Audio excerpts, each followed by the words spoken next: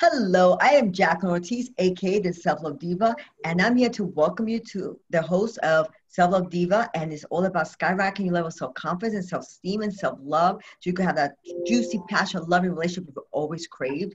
And you want to learn more about me, you could at selflovediva.com. But in the meantime, I am so freaking thrilled to introduce Macy. Hi, Macy, how are you? Hi, I'm good. I'm so glad to be here. Oh, I am so thrilled. I love your hair. Love it, love it. I love Thank it. It's like you. gorgeous. I love it.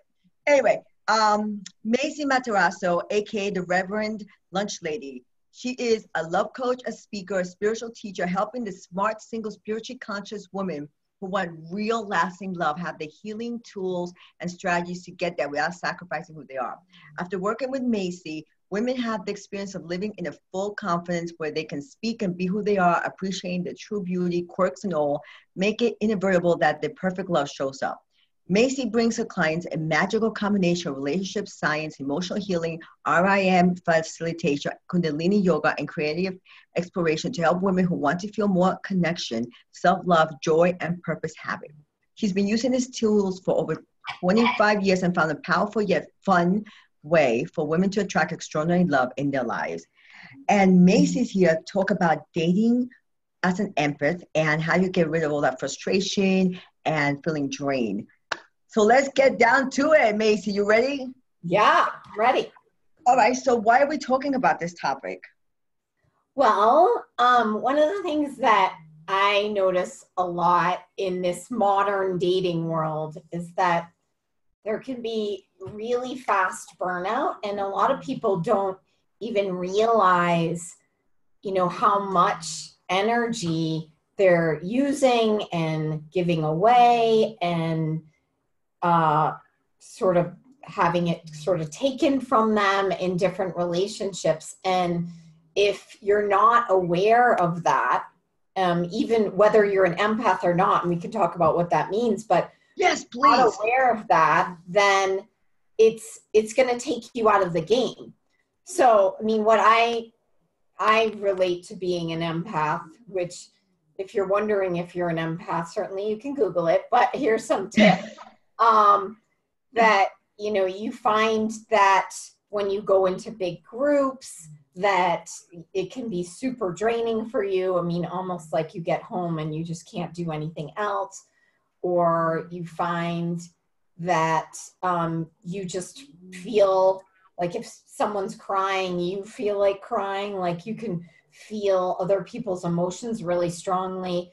I know for me, when I used to be in corporate world, I found myself like feeling really drained a lot because I was around so many people all day long, and it didn't quite make sense. But once I figured out that this is just who I am, this is the kind of person I am. I'm a highly sensitive person, which some often is defined differently than empath, but it's in the same sort of pool. That I had to take care of myself in a different way. And certainly when it came to dating, it's essential, because my pattern was that I would throw myself out there and be enthusiastically trying to date, and one or two dates, one or two failed dates or whatever it was, like a couple weeks, and I would just feel so burned out I'd have to quit for months. So it was like in a couple weeks, out for months. Is this what got you interested in being a love coach and helping women in this aspect? I would say that part of it is because part of my success in my love story, once I reached a certain point where I decided, you know what, either I'm just going to be happy being a cat lady or I'm going to figure this out. And when I decided, you know what, I do want to figure this out, I really want to share my life with someone, like that was always been a dream in my heart, that I decided to figure it out. And one of the aspects of figuring it out was definitely understanding how to manage my energy. And in understanding that, then I had a totally different way of navigating the dating world, which allowed me to actually date more. And then I met my beloved husband. Oh, And so really, it's one piece of a lot of different pieces, I would say, but it's an important one. And the reason why it's so important is because it's the kind of thing that just the frustration and bitterness and exhaustion just takes you out of the game. And if you're out of the game, you're not meeting people and you can't have that desire of what you want. And that's totally something we can figure out and work with.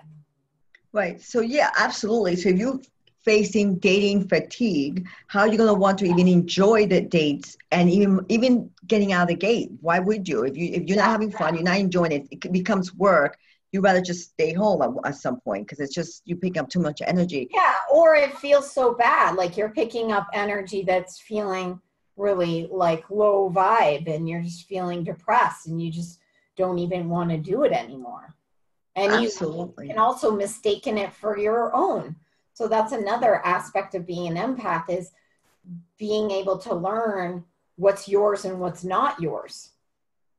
Awesome. So some of the ways we could determine if we are an empath or if we're just being sensitive, what are some extra ones, other So ones? just like, I mean, really those are the biggies. You notice that you feel drained when you're around people a lot. Online dating, may feel super draining and frustrating for you. The other thing is that you feel a lot of emotions.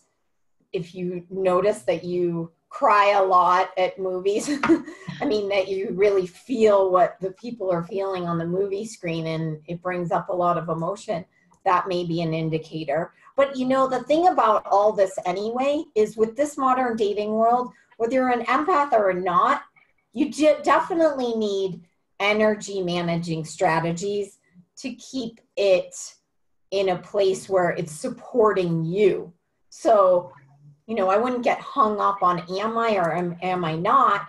If you're here listening to this and you find that dating is frustrating in general, then keep listening because these, things that we're going to be talking about are going to be really helpful for you too. All right. Well, then what are some of those management strategies we're discussing? Yeah, I would say, there's a zillion things, but some of my top ones are, the first thing is that if a relationship is something you really want, really asking the honest question, how committed am I to making this a reality for me? Because oftentimes we can say, oh, I want this and I really want, oh, it'll happen someday, or I'll just let it happen. But there's really not that sense of commitment and really kind of owning it. I think of it like putting it from the back burner to the front burner, like front burner stuff. And it doesn't mean that you have to quit your job or give up all your other dreams. This can happen at the same time as everything else. But the top one, and you can tell me if you agree with that or not. I mean, I feel Absolutely. like in making it a priority is a huge thing. The next thing is really be knowing who you are. And this may seem really obvious too, but oftentimes what I see with people saying, okay, well, I have my man list, or I know what I think, I have what I want, or I've made a vision board, but really getting to the bottom of that, even doing a quality check on that to know, okay, are you, what are your values and are you living them? Like really getting real with you and your values and knowing what you want is going to really help align you with your right person. But it's so important because so many times I hear people saying, oh yeah, this is what I want. I know what I want. And then they're not really living their own values.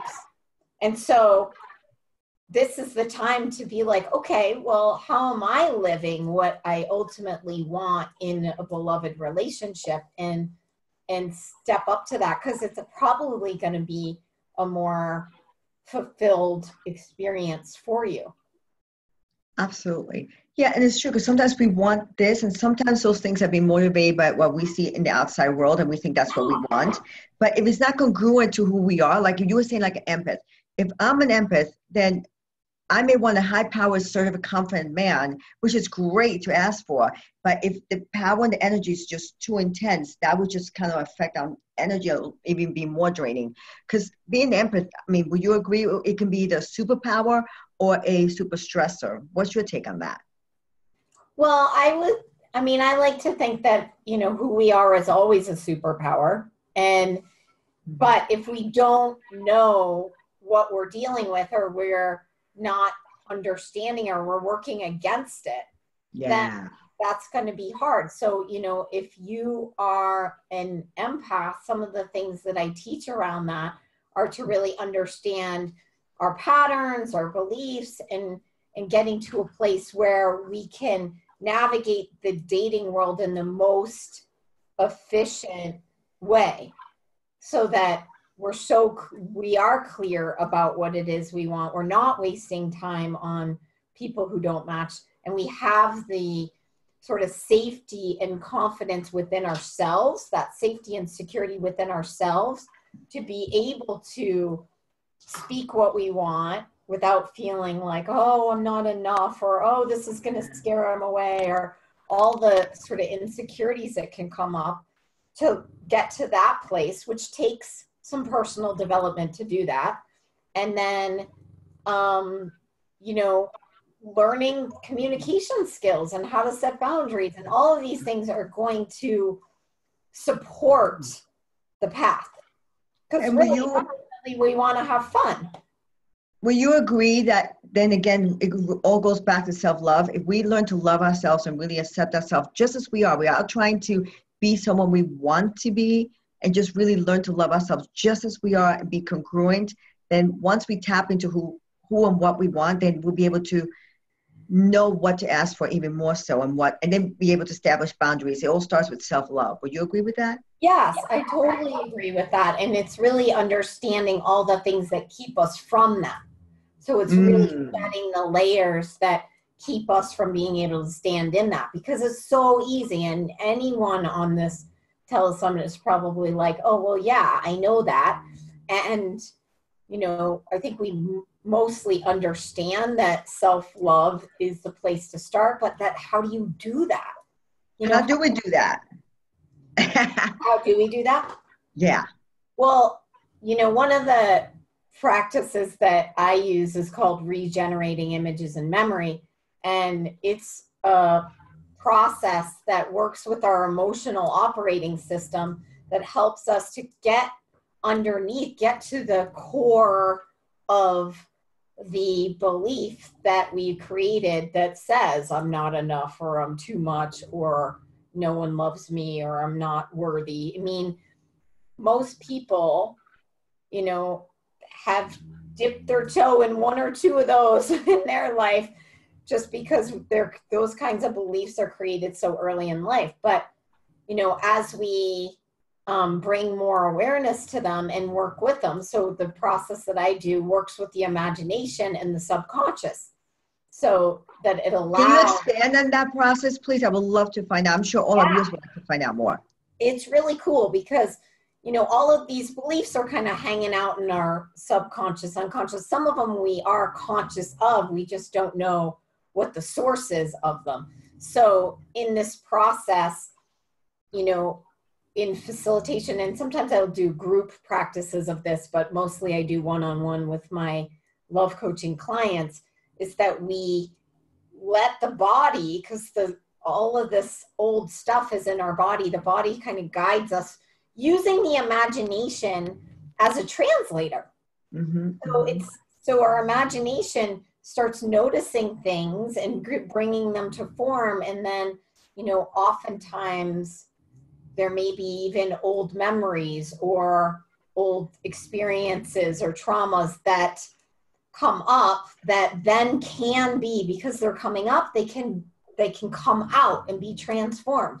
And once you do that, which is a pretty simple process, although it can be emotional, once we start developing that, once we do that, then we have space to create a new reality. And this is everything, because most of the time we're taught, we're taught to be afraid of some of our emotions, and then they get stuffed in and hidden. And that's the kind of stuff that we're holding on to that then squirts out like different neuroses, and it comes out kind of ugly, especially when we're presented with another human that we really care about when we're in these vulnerable situations, or we don't even get in those situations because this is too much.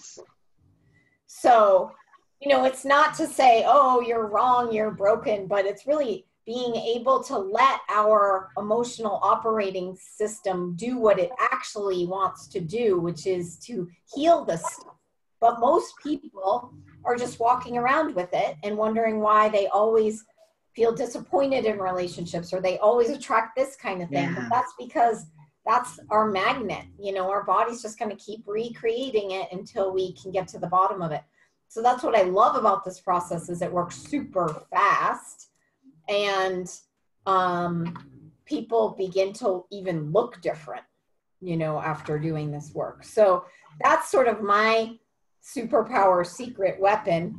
I love that. I've been trained in, and you know, there's other ones too. Like I teach Kundalini yoga. That's another practice that gets sort of underneath these things, and you don't even have to know what it is, but you want to get it out. Because if you don't like what you're seeing in your love life or in the relationships or the people you're attracting, then there is work to be done. And hey, we're human. You know, we're constantly evolving. I know for me, I invest a lot of money in my personal development because I love that. You know, I love the freedom that I've had in creating the best relationship that I have now, and having amazing work, and being able to live in a beautiful place, and being able to, you know, have the emotional freedom that comes with doing that kind of stuff. And it feels very prosperous in my world. I love that. I love that. And it's true. And I don't consider spending money. I consider investing in ourselves. And that is the biggest, that's the most crucial, emotionally loving thing you could do for yourself, is invest in yourself, because that would transform your life in every area. So it's the best investment. People think, oh, a house is a great investment. No, investing in yourself, that is the biggest investment. It just catapults every area of your life. I love that. It's beautiful. And and it's true how people change. You can visibly see people changing when they release all that baggage. It's amazing. You can feel the energy. You can see them. Even through the screen, the computer screen, you can still see you can almost feel the vibration, but you go see it. It's amazing. It's almost like years off them, weight off them, everything. It's amazing. It's like melts off. Isn't it amazing how it happens? Yes. Because we have all that energy, I believe, trapped in our bodies, the energetic, and then we have the cognitive. So between the two of them, it's like, holy Moses. Let me just take out all those layers, and it just changes everything. I love that. Awesome. So true. I love it too. Yeah. So good. So for us single women out there, and we would like to attract that amazing relationship, whether we're empaths, whether we're just sympathetic, or just loving, nurturing women, or whatever we come from our path, what are some of the dating rules you have for that to protect ourselves energetically and be playful? Because I can see how, I mean, just one look at you and we can tell you're playful and joyful and grateful, that's what I believe in, being joyful, playful, and grateful. So how would you do that dating? I love that combo. Well, here's the thing. Like, I like talking about dating rules because I don't believe in them. And the reason why I don't believe in them is because, you know, there are people out there who can benefit from dating rules. But I would say that if you're here and you are really serious about having that soulful, deep, connected relationship, then if you are relying on rules, then you're basically cutting yourself out of the picture, is what I think. I love that. I'm so glad you brought that up. I love it. Yeah, so because when you are really deeply in connection with that beloved relationship with yourself, which is the self-love piece, but it's really, you know, it's deep. It shows up in everything you do, how you show up for yourself, how you listen to yourself, how you know, really acknowledge yourself, how you respond to your needs, and all of that becomes that kind of relationship. So when you have that dialed in, then really there's no rules that you can apply to that, because you plus another person has its own dynamic experience. And if you aren't able to be present with yourself and have that relationship with yourself, then you're not going to be able to really even read that experience. You're going to be thinking, okay, well, there has to be something else. There has to be something I don't know, or I need to know, or, someone needs to tell me how to do this. And although I am a love coach and help people with dating, the thing that I want to cultivate the most is you being you, and you being the everything that is you, and continuing to be more and more of you, because your person is looking for you, not a dumbed down version of you, not you hidden in rules, not you, hiding behind, oh, I'm supposed to wear this kind of outfit to look sexy, no, this is, you and all of you. So that's what has to happen. I mean, that's what has to happen, is you need to be able to bring yourself to a date, yourself to the world, in order for your person to even find you. I love that. It's true, because you know what? Rules are made to be broken, but I believe trash the rules, because if anything, when we're coaching, we're mostly guiding women and helping them to find themselves. Because once they tap into their self-love, then they'll be their own guideposts. They'll be able to do what's right for them based on every relationship's different. So to set rules, well, I should text X amount, or he should initiate, or this and that. Who should call first? How many days do I have to wait? How many hours? Blow that out of the water and just go by intuition, go by your guidance. And once you learn to love yourself, you'll be able to tap into that. You don't need to read online how many dates or whatever it is, wherever you get your source of information. I think we're here to help them tap into that self-love, so they could tap into their intuition, so they're not reliant on us. They're reliant on their own inner love and wisdom. Would you agree? Or absolutely. So important. So how else can you expand on dating and how we go out in the world and really attract an amazing, loving, juicy relationship like you did? Well, I mean, for me, there was definitely a combination of things, like obviously doing quite a bit of inner work, really prioritizing my love life, prioritizing my love story, being willing to even share that with people, being even willing to say, this is something. Bless you, be vulnerable. Yeah. To be willing to put myself out there in a different way, and to be honest with myself, and cultivating the ability to communicate in a whole new way, so that I could be clear and direct, and not be obsessed with my fears of rejection or whatever the fear was of that time, but moving beyond all that. And certainly I did get support. So, I mean, obviously that's what you and I do. So I value that. That was definitely something that when I had someone it was really a spiritual teacher that I had. I didn't even know about love coaches at that time, but when I had someone who had my back and really could reflect on how I was being, and could actually call me out on some stuff, because there were times when the emotions got heavy and I would be like, oh, really excited about something, and then she was really helpful in kind of looking at it from an honest perspective, and looking at it through what my values were. And there were a couple times when she was like, well, is that really what you want? And that question was helpful, because it wasn't.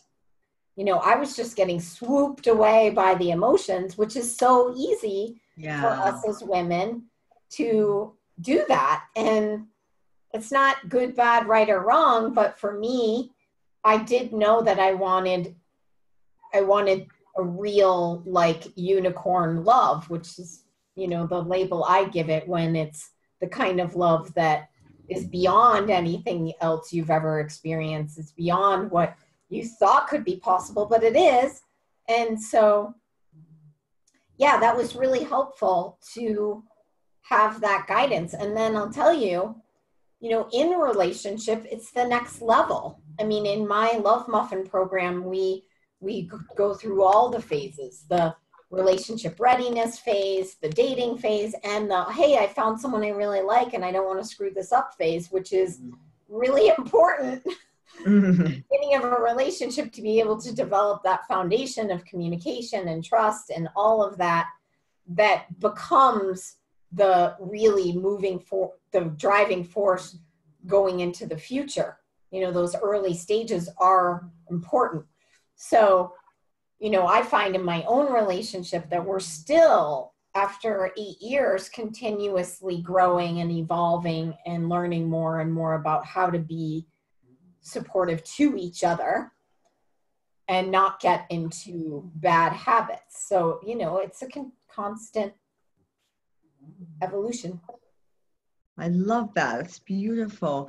So for our guest, what would you give as a doable, actionable tips that they can do in the next 24 hours to shift their energy to attract that amazing, loving relationship, or to go have a deep relationship within themselves? So there are a lot of things, but let's see what's coming to mind right now. I think one of the most special things that you can start doing right away is to start connecting to your beloved, from the point of view that is true, which is your person is out there right now. If you have that stirring in your heart, know your person is out there, and just connect with that person now. Like if you have a meditation practice, spend even 1 minute at the end just holding hands with your beloved. You don't need to know anything about that person, but just feel that energetic connection and sit with it on a daily basis. This is a little different than making a vision board or making the man list or any of that. It's really just being in that energy. And the thing that it does, as you feel the support going back and forth between you, and I would, you know, sense that support coming back and forth, kind of like a figure eight. I like to think of it like an infinity symbol. Yes, I love that. Be holding hands. This is the gesture I do. I just hold hands and just go sense it. And as you sense it, you know, you're actually developing, you know, a real love within you too, because that being, that beloved, is you. So you're basically holding hands with yourself. I love that. I love that. I call that the love call. You're calling in your beloved. So you just basically, by basing it, because it's true. In a cognitive way, yes, I believe like everything. Cognitive way, you make the list. But what you're saying is even more special because it's actually feeling the emotion. So you have your list and that's great, but now you have to feel into it and call on the love energy. And once you build that energy, that's what attracts. That's the magnet. That's the key. I love that. Love it. It's really healing. Absolutely. It's beautiful. Awesome. Thank you so much. And I know, Macy, you're a super, super generous woman, and you have given us a gift so generously. Can you expand on what the gift is, please? Sure. Well, I'm pretty sure I offered the Breakthrough to Love Blueprint. Yes. Does that sound familiar? Okay, good. I love you. So the Breakthrough to Love Blueprint, it's just really a fun process that gets you creating more of your vision. And it's different than the man list, but it does get you thinking. And it's a little graphic that I created that will help you to begin to get the energy in motion. And it's something that, you know, you can follow my graphic or you can make your own, but you have a list of questions to answer that are really important. And yeah, that's really the most important like thing that you can do in the beginning is just to sit down and really get honest with yourself about who you are and what it is that is the right relationship for you. Awesome. And I love how playful you are. If we were going to say at least one little playful things you like to take your class through or your clients through, what would that be? A playful thing that I take them. Yeah, you're famous for like love muffins or doing something that's lighthearted and playful rather than just, what would that be? Something you do. Well, honestly, holding hands with your beloved is a really playful thing, but I would say listen to yourself, like sense what it is. What would I love right now? And just ask yourself, like, how would play be expressed in this moment for me? And just keep asking those questions, because the more that you can play and let yourself just shine, then Yes. the more attractive you're going to be. And let go of the heaviness. When you think of, oh, really, I'm not pretty enough or I'm not good enough, that stuff is going to feel heavy. And if that's the kind of thing that you're noticing all the time, then I do recommend, reaching out for getting a RIM session, which is the regenerating image and memory, or getting some coaching from anyone. Like, get help. I mean, really, like, you don't need to waste your life not having fun. You're supposed to be here in having fun, and you're supposed to be in love. So if you're here, then there's a love story in your heart, and that is not selfish. I mean, I would say the bigger than anything, if you won't do it for yourself, do it for your beloved. There is another person in this game, and it's not just about you. And if you don't want to invest in you, would you be willing to invest in someone else's love story that becomes your love story? I love that. That is phenomenal. Wow. Okay, so for viewers that would love to learn more about you and find you so they can be more playful and do a RIM session or whatever they want with you, the Love Muffin, how can they find you? You can go to bighappylove.com, and there's all sorts of ways you can work with me. I do intuitive readings and coaching and this RIM practice and Kundalini yoga and so many things that just make our life better. Love it. Thank you so much. Macy, thank you so much for participating with us and sharing all your pearls of wisdom. Love you. Love your energy. You're beautiful. I love it. I love you. Fun. Bye, ladies. Bye, Macy. Bye. Thank you so much. Bye-bye. Thank you. Bye.